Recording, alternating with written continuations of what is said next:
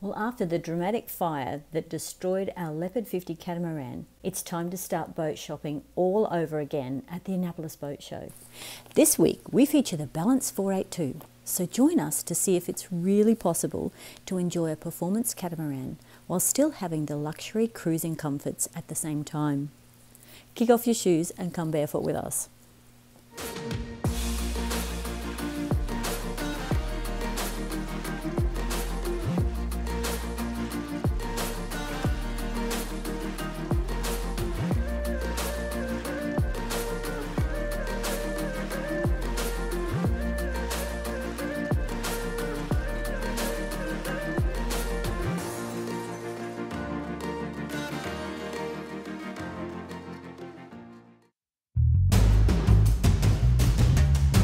Nice to meet you. Nice to meet you too. We are the Barefoot Doctors, and I'm really privileged to come on board the Balance Catamaran. So Thanks for visiting. Tell us about yourself and the brand.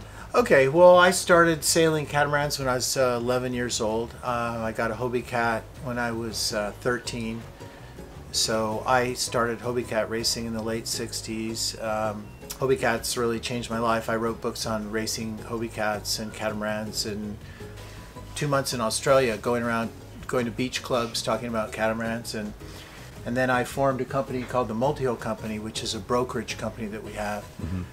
And we were specializing in buyer consulting for a couple decades, really. We still do. We sell about 125 catamarans a year at the company globally. I think we're probably the largest in terms of volume.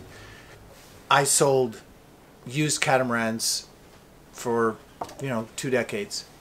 So I've surveyed catamarans all over the world. I've seen every kind of survey, every kind of surveyor. I've sailed every kind of boat. And I got to the point where I decided that I really wanted to design my own boat. You wanted to make it right. Well, I wanted to make a boat that I believed in, that I liked. And there's no perfect boat, as you know. Absolutely.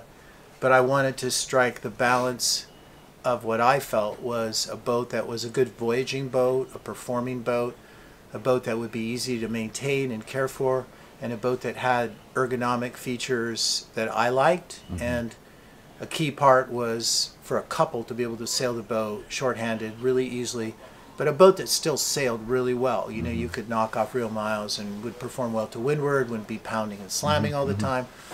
The big growth in the catamaran industry over the last 15 years or so has been the charter industry. And when they design those boats, their first thing they're focused on is charter. And so when you're focusing on a boat for charter, you're not focusing on a boat for voyaging, and you make compromises to make the boat better for charter. So this boat isn't making those kinds of compromises. On the other hand, you have to build a boat that's comfortable and that has storage and that people like to live on.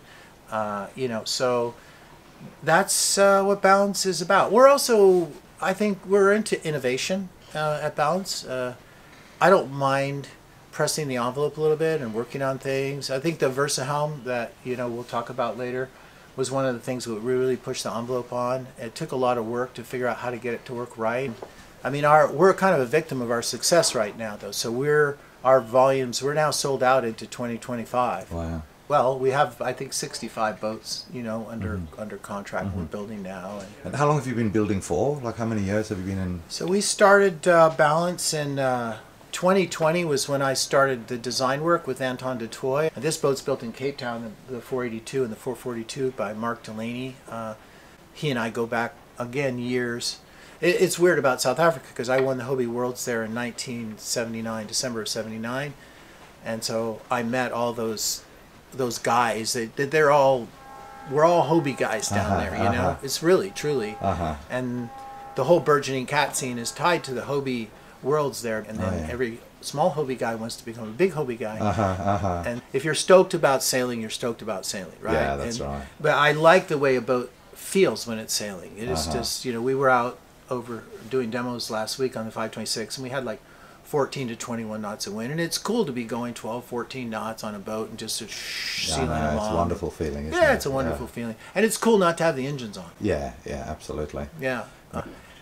And the nice thing about performance-oriented cats is that you reaching, you're going to be doing wind speed, and even in like 6 or 7 knots of wind. And so you're not really motoring that often. No, that's right. Yeah, and you're going to windward a good 5 or 6 degrees higher than you would on a keeled cat with a boarded cat.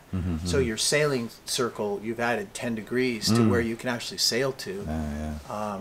Yeah, so that's the story of balance, really, and we really have been taken aback by our success, you know.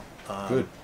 So it's... well, when you produce a good product, the success follows. Yeah, I think so. And we take care of people, like we're very, you know, kind of family-oriented, and you know, having owned a boat, that there are complex floating ecosystems bouncing around in the most corrosive environment on Earth. Absolutely. And, you know, you're asking them to steer themselves and to tell you where other boats are, and they're making water, and they're cooking, and I mean, they do everything, right? And so I find that from a warranty-wise, we find we have very few warranty issues related to the boats we're building.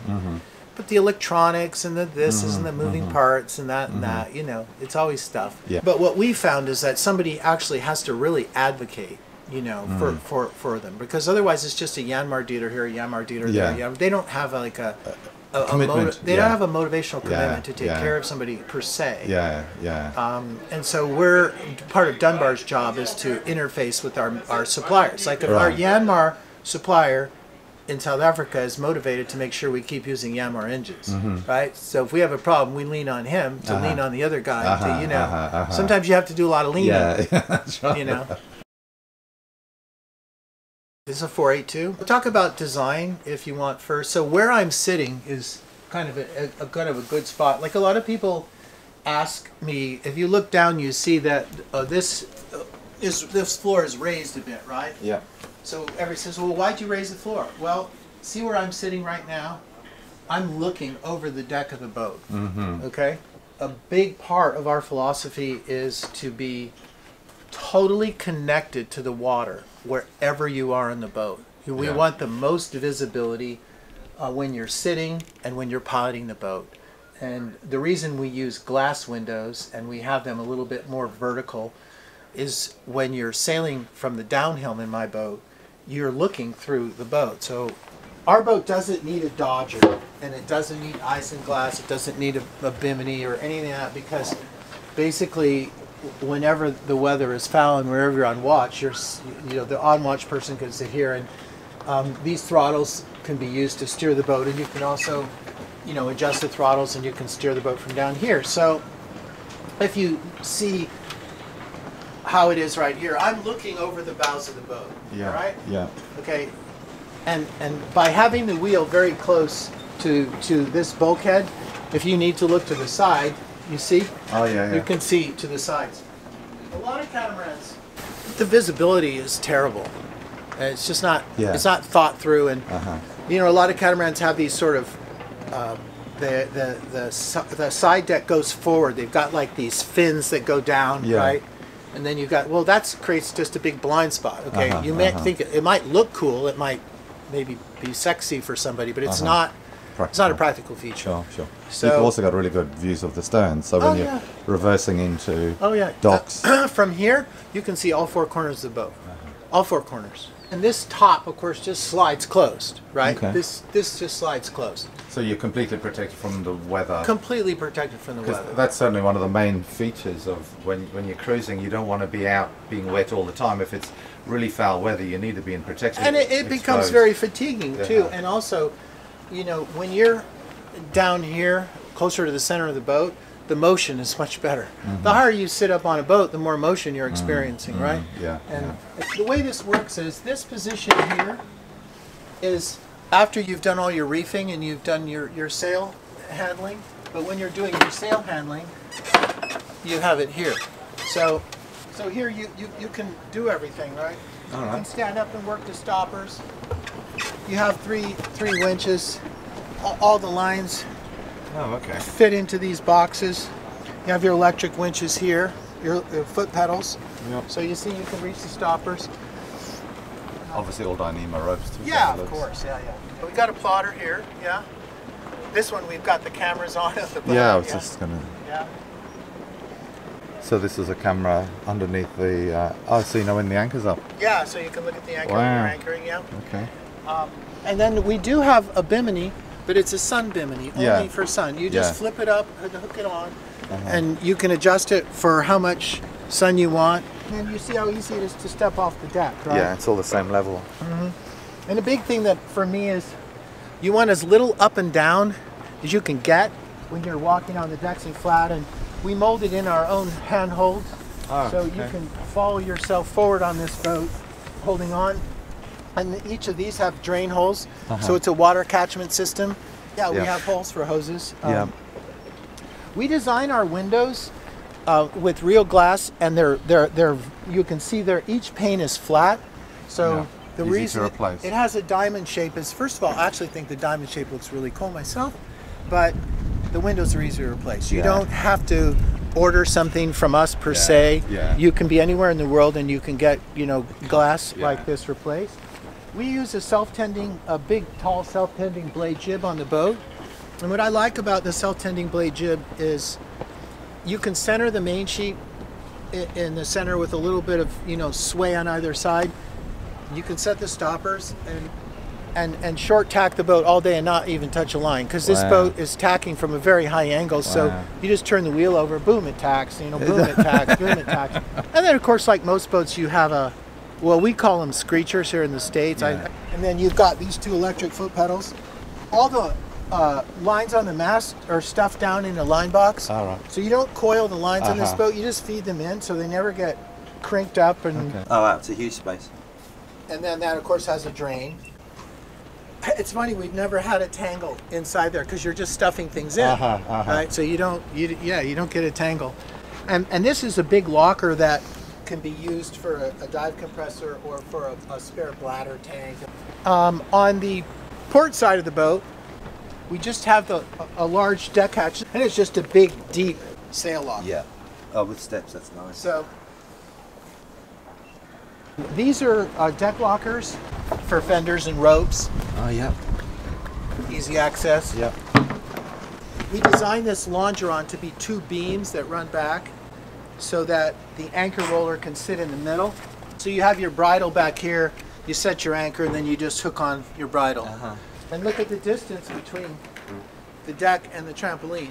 In a lot of boats, the height drop is well. Significant. Look at that. Yeah. That's a big difference. So, you know, those are tripping hazards, in my opinion. Well, and so we have dual dagger boards on our boats.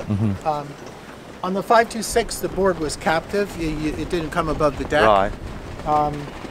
And then we decided to go to these because when you do them like this, the trunk only needs to be E-glass. It doesn't need to be all carbon. Right. And they can be shorter cord length and they can go deeper. So you get a bit more performance. Okay. Strangely, it's also, I found, like in Europe, it's kind of a bling thing. It's really weird. Like if you don't have the boards up, they don't think you're a performance guy. Yeah, it's very interesting. Yeah. No, they work good, and you know, you have a nice flat space to walk through here, which is important. Very clean lines. And we find that the soft panels don't perform nearly as well as the glass panels. yeah, that's right. And we also find that if you don't have air flowing underneath them, they don't perform well. And we find that if you don't, and if you don't have an individual regulator for each panel, then you're obviating. You're losing stuff. The loose, And we find that these things perform actually better than their ratings. All right. When you get air underneath them. Okay, that's interesting. Yeah. As far as the electrical on the boat, we use integral alternators. They're Yanmar engines, and that's your integral alternator. Right. So the integral alternators charge at 48 volts the house bank of lithium batteries. They charge between 7 and 9 kW each, so they are as powerful as a generator. You could be drained down 50%, and we could fire up the engines here in Annapolis, and before we got out to the harbor, the batteries would be topped off. Wow. It's insane. So you don't have to have a generator anymore. It's really, really nice. It's also very green because every time you're running your engines, you're charging your batteries, and you're charging them very efficiently. And so we think that dual diesels with integrals is the right way to go. We don't think that battery storage capacity and solar capacity is yet to where electric engines, electric motors make sense for a voyaging boat. Because you don't have the range under power. And then when people want them, I say, well, look, you either need to get 1 generator or 2 generators, so you're still burning diesel. Yeah, yeah. So these have lithium batteries. Yeah, 800 amp hours. 800. Okay, good. Yeah. For you Aussies and South Africans, you know, we have a barbecue. They call it a braai. What do you guys call barbecue, it? Yeah. Barbecue, yeah. The headroom's massive. I mean, you're what, over 6 foot? I'm 6'1", yeah. 6'1", and you've got like, I don't know, 2 foot above your head there. And so there's 6 foot 10-inch headroom in the saloon. the place that you really need to stand, obviously, is in the galley, right? Because you don't need headroom when you're in there because you're sitting, right? Leaves fold over, and so it becomes like a smaller coffee table. And then this drops down, and this becomes an entire bed. And then we designed our own special television arm. You can turn this to face there. You can watch a movie out there. You can run the chart plotter here. Gives you a lot of versatility. Yeah. These bow spaces, we can turn this into like an office or a locker or whatever. This boat, we made this so you can put rails for hanging lines and things like that. You can put kite gear in here. You can put bicycles in here, you know, all that kind of stuff. On our boats, we run 2 of the berths athwartships like this. So we run our wet decks out. We raise the bridge deck clearance up about 3 feet, so you've got nice clearance, and then you can have really nice beds. And these are great at anchor because you can lift this up, but if it starts raining, you can open that up, and that locker can open up with the windsock, and then air will come flowing through. Right. And then we do have air cons. We have soft start, Frigomar reverse cycle heat and air, and then we built in our own ducts. What's cool with the lithiums is that if you turn off the main salon aircon at night in a really hot place, you can run these cabin units pretty much all night. Oh, really? There's enough battery capacity to do that. So one of the things about our boats that really sets us apart from most is all of the cabinets in our boat are handmade, and they're all foam core panels. And look at this, is all cabinetry, okay, from there all the way down. It's a lot of storage. See all the drawers. That is a lot of storage, that's right. And they're and if you feel that they're super lightweight, we do these boats in any kind of wood people want. Like I'm doing my own in American white oak. Right. We're doing them in ash. We're doing one in a beautiful cantaloupe walnut. Yeah, this is actually where the washer dryer goes if people want that. Right. And then if you want to see the coup de grace, and then you see our wiring. And the one thing with our boats is when you really poke around, you'll see that everything is labeled. Everything everywhere is labeled. Here's your water maker here. Everything must be easily accessible. On the owner's side, you can have a massive wet locker shower. So you can put poles across, and you can hang dive equipment, dive gear, wetsuits, right? And it's the least claustrophobic shower you'll ever find in a catamaran. Just so you can see how the Versa helm works. The chain comes over the top of the sprockets at the base of the helm arm, and then these just goes to Spectra cord. So this is all mechanical steering. It's a sumptuous feel. It's like a racing boat. For like real sailors, people that really love sailing, this offers just a great feel. And it's more reliable, obviously, but you see how everything's labeled on this boat. And presumably easy to fix the as deck well. gear. I mean, Piece of cake. Yeah, they just string the line. Yeah, everything's accessible. You can get in here to get behind the freshwater toilets. You know, this is a privacy door like you see. It goes across. So I think most builders are probably going to lithium batteries. Yeah. And most builders are probably doing away with propane and going to convection stoves and ovens as we are.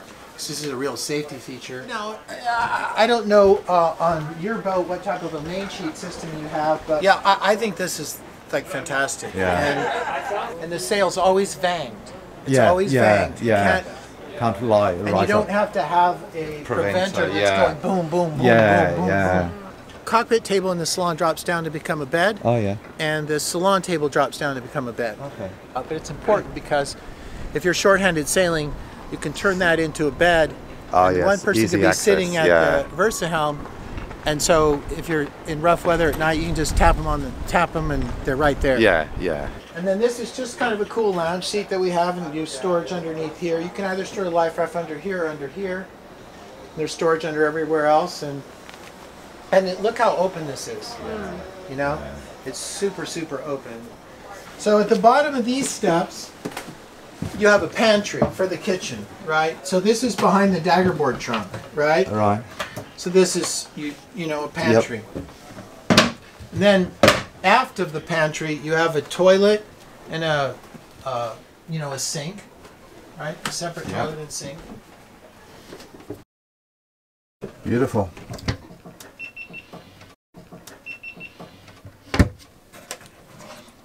And then we have the shower on the inboard side, and then there's a sink in front of that. Yeah. And this is a complete wet shower space. Right. And we put the mistake hatch, that's what I call it. We have the mistake hatch in the bathroom here because invariably they do leak and this and that, and so big deal, it's in the shower, right? Yeah, yeah. No European can flag a boat unless it has the CE certification, okay? But that means we're forced to comply with their idea of what is right. I know. And I don't believe in mistake hatches. This is a big cabin too, isn't it? Yeah. No, this is it's a clean cabin, yeah. And we put USB ports, you know, in all of them now. Yeah. Beautiful. So this is just a bulkhead, right? Because that's where you have your forward sail locker, right? Yeah. Our lightship is a fully cruise-equipped boat. We think it's, like, frankly, fraudulent to not run your polars and weigh the boat with what it's really actually going to be. You know, because everybody's getting water makers, everybody's getting all this stuff. So on when people order our boats, we have what's called an essential Voyager package. It's basically everything for cruising. So we start at that weight. And then above that weight, we can carry another 3,500 pounds. Wow, okay, that's good. I would say that probably we have more cabinetry just on the outboard side of our owner hull than any other performance cat. I guess one question that is kind of like a hot topic at the moment is bulkheads. Our bulkheads are glassed to our boats. They're foam core, carbon reinforced bulkheads. Okay, a boat like this doesn't squeak or queak. These are hand laminated boats. All the bulkheads are tabbed. You know, these are kind of like a rock. The structural beams are carbon reinforced. Actually, these doors, these are solid. These are all carbon fiber. We make our own doors, carbon fiber doors, and obviously you've got carbon fiber over the top and under the floor to support this cavity. But it's mostly vinyl ester and e-glass. And we just brought it up from Fort Lauderdale. But they said that they were hard on the wind all the way up Chesapeake Bay, fighting a 2-knot current and doing 9 knots, and that was against the wind. Wow, yeah. But again, we're not making a racing boat. It is a performance cruiser, right? Absolutely. It's meant to be comfortable at anchor, comfortable underway. It's got really good clearance. It's like if you look underneath our boats, you're not going to see a bunch of stuff. It's just like a dolphin. And can you give us a ballpark figure? So, like in terms of cost? This boat, fully equipped, you know, like cruise equipped. So your base price is like a little over 1.1 million, 1 million and a half. You're at 1,450,000 to 1,500,000. For this boat. We have a package called the Essential Voyager package. It's all the stuff we know everybody really this cruising is going to get. And then if they tick that box, you Aussies like that expression, tick the box. So if you tick that box, you get a 5% discount on that whole package. So our boats, when people buy them, there's a big document of standard equipment. Like it shows you which hatches, which, you know, da-da-da-da-da. And then there's the tick box, which is, you know, the upgrade stuff. One thing I would say about us, though, is that 90% of our buyers have already owned one or two other boats. People can choose their equipment, and so I would say every one of our boats is different. And of course, you know everybody's painting them and wrapping them, and I mean nobody's like we've only had 2 white boats. Oh right, okay. I think we've done a great job. I think it's a lovely boat. It's a beautiful boat. Yeah. I think we've done a good job. I mean, it's just so spacious and open like that. Visibility is, as you say, phenomenal because you've got such good, you know, 360-degree views. That's great. Look, thanks very much, Phil. It's a pleasure. Okay, so we've just gone through the Balance 48. What do you think of it, honey? I actually like the Balance 48 very much. Yeah. Yeah, look, this is a spectacular boat. This is a 48-foot boat. It is 11.3 tons, which is about 24,000 pounds, but it has a carrying capacity after you've got all of the cruising equipment on board. You can still carry 4,000 kilograms of gear on board, which is absolutely fantastic. That's actually fairly realistic, because by the time, you know, depending on what you do, but by the time you get some tanks on there, you get, you know, your dive gear, you get your fishing, shopping, all that kind of stuff. You know, it adds up. So that's quite realistic, I thought. And so the performance of this boat is absolutely amazing. We have here the polars for the next size up, the 52 foot. So this boat sails at 45 degrees to the wind, and in 14 knots of wind you're doing 7 knots at 45 degrees, and it goes up to 8 knots as soon as the wind picks up at 45 degrees. As soon as you crack off the wind, you're sailing at wind speed or above. So from 6 to 10 knots at 90 degrees to 105 degrees, you do 1 knot faster than wind speed, which is really quite amazing and really good. At higher wind speed, you can also get higher speed. So it goes up to 15 to 18 knots if you're getting 16 to 20 knots of wind. So you can be doing spectacular speeds in this boat very easily and very safely. And so this is all about passage making and making good daily times in comfort, shorthanded. So, honey, what would you say are the standout features about this boat? Well, straight up the steering station and the versatility right there. So yeah, it's called the Versa helm, and this is where you have the steering wheel can be vertical, where you're standing and looking over the top of the cockpit roof, or it can be in a half vertical position or diagonal, and thirdly it can go all the way down so you can sit and close off the cockpit roof and have complete protection. Now this is actually a really good feature from our perspective, because when you are sailing in rough weather, you really want to be out of the wind, out of the waves. You know what we're like. Yeah, we are just babies, aren't we?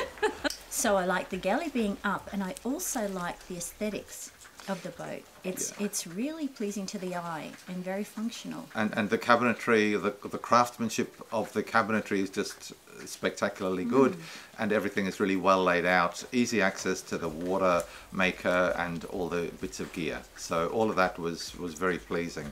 Yeah, the ergonomics are really good. It's finished off exceptionally well, integrated the air conditioning and also the DC chargers, meaning you don't have to have a generator, and the air cons can work all night if you need them to. I suppose the other good thing about this boat is there's so many little features that are really important when you're cruising. So the water collection system, the handholds that run the whole length of the cockpit roof, of course the self-tacking tube can sail single-handedly and actively tack, as Phil said, without actually doing anything. If you're trying to tack out of a lee shore, for example, is an incredibly useful feature. Okay, so overall this boat costs around 1.4 million for a fully equipped cruising yacht.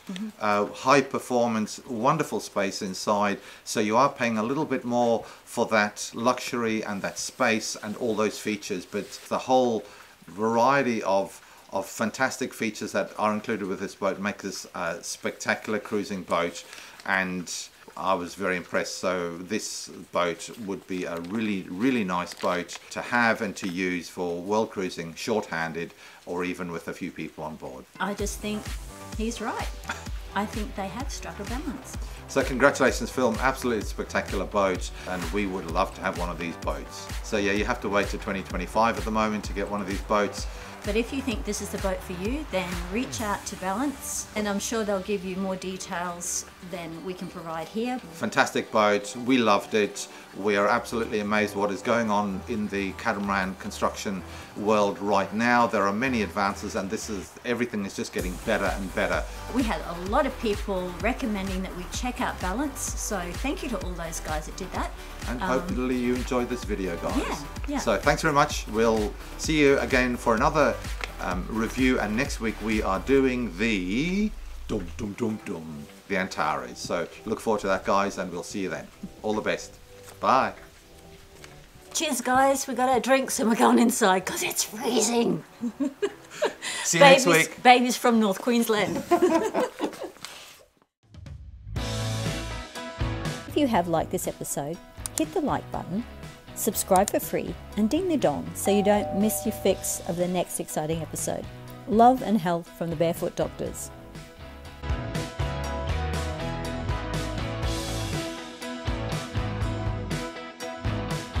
It feels like it's got a really nice hang on, flow. can I segue? For goodness sake, I start talking and then you stop me. Okay. Don't do that. When you're editing this, don't do that. Okay. So, and next week we are doing the dum dum dum dum. I don't know. What are we doing next week?